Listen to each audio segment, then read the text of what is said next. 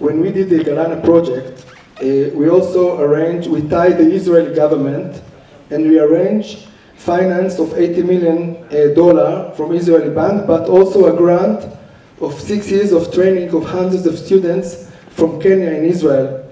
And also we shift in order to ask for being sure that the people will get the capacity building.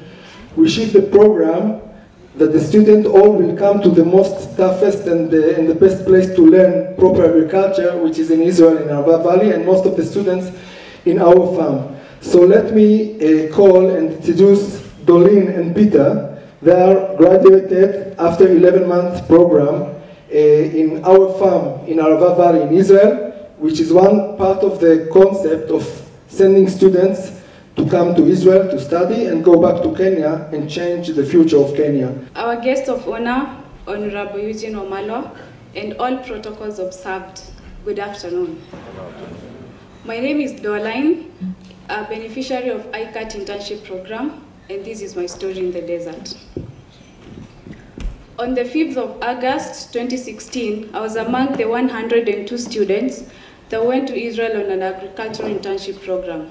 After 3 hours drive from Tel Aviv, a team of 8 students and I were dropped off at Green Arava's Zofar farm, where we were to spend our next 11 months learning how to grow crops in the desert. I was delighted that this was the company behind the Kenya GALANA KULALU Project. Surprisingly, there was nothing appealing about the place. I knew that this was going to be my home, working place, and learning station for the next 1 year. Being in the middle of nowhere, in an extremely hot place, hundreds of miles away from home, broke my heart. We shared our new home with Thai workers who didn't understand English, posing a communication barrier. After 2 days of rest, we were set for work in the pepper farms at 5:30 a.m. in the morning, when most of us here in Kenya are still sleeping. Our transport was by tractors, taking at least 4 liters of water to keep hydrated. Non-compromising supervisors, the Israeli supervisors, they're so military. Getting dirty and sweaty seemed too much of a bargain for a proud Kenyan graduate. Temperatures of above 47 degrees Celsius and up to 16 hours of work in a day made me regret leaving my country. I called home, I called everybody at home and shared my sentiments. We carried out different activities in the farm, from planting, weeding, stringing, pruning, picking, packing, field preparation, and net house repairs, etc. Ladies were not given any special treatment. We worked equally, both men and the ladies, in the field and in the packing house. The brighter side of this routine was attending classes once in a week, where we interacted with students from other countries and broke work monotony. We also took field trips around Israel to view holy places that you all read about in the Bible. They are true.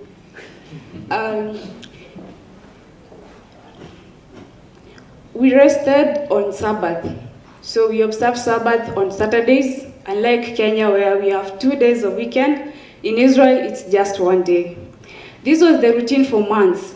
My limits were being stretched, and I thought I could break. It was very difficult for me to adjust. Frustrated and angry with myself, the program, and everybody around me, I knew I had to change my attitude to last another day in the desert. One Saturday evening, while watching the sunset, I realized how incredible the Israelis are able to transform the desert. I said to myself, if they're able to transform nature, that is the desert, to produce so much from almost nothing, then I was no exception. Open your mind and brace yourself for transformation, girl. Be flexible, I said to myself. This was my turning point. The supervisors guided us through every step of the way. I got a whole new perspective about everything. I injected a little more passion into my routine work. I also made calls at home now, this time to assure them that I was doing great. I'm now doing great and I'm enjoying the program. I also learned a little basic Hebrew and basic Thai because we used to work with the Thai and the Israelis. So I had to put more passion into my work. And how am I supposed to do this? Learn a little Hebrew, learn a little Thai, and then I can communicate with everybody in Israel. I also learned how to drive a tractor.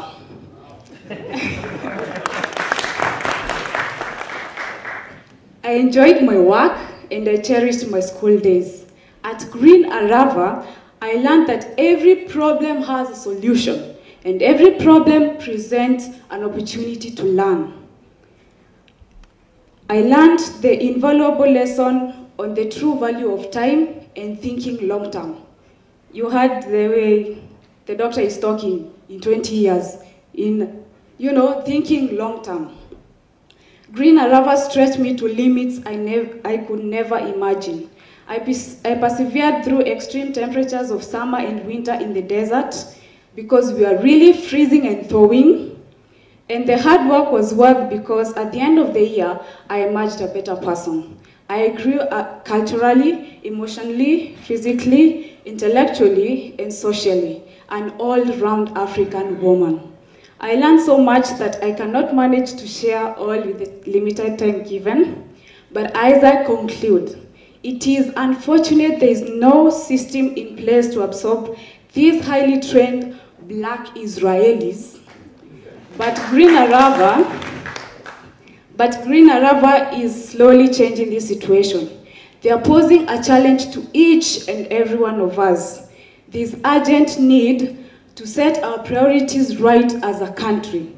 It's the high time everybody realized that they are part of the solution to the food insecurity situation in our country and Africa.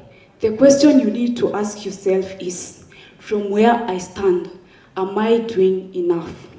Will I let all these resources and opportunities slip through my fingers right in front of me? I'm grateful to the government of Kenya, the Israeli government, ICAT, and Green Arava for having given me this opportunity.